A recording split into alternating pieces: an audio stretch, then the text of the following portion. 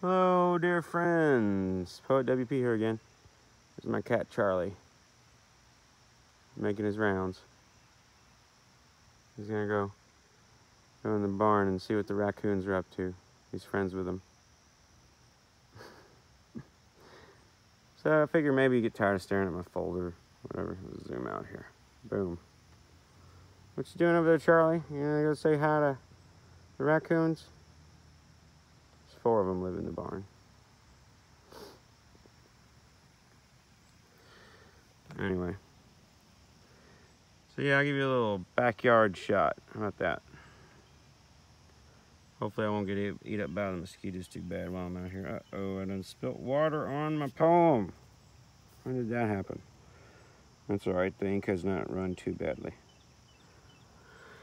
So, yeah, you can stare at my backyard while I read you a poem. How about that? It's a nice backyard. This poem's called... Let me make sure I have to speak up. I'm not using the headphones this time because I got tired of the banging against the thing, you know what I'm saying? It just didn't sound right. If I can hold it steady-ish. Okay. This is called We Will Find Peace in the Future. Trillions of angry ghosts have joined the fray. The coalition is complete. I wouldn't want to be a dark heart in these times. The chicken hawks have had their wings clipped. The bald eagle had its habitat destroyed.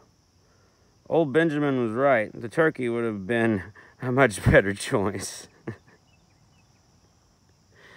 The phoenix will rise from the ashes and birth a new world. Fear won't change a thing at this point. All it will do is make things more painful for you. Stop finding faults everywhere and start looking for some solutions. Any hate you hold in your heart will rebound upon you. So let it go. You will only hurt yourself. And I'm telling you, if you study the principles that are laid out in Christ's teachings and also in the teachings of Buddha, the Dhammapada, and live your life by those principles, life becomes amazingly awesome. For real.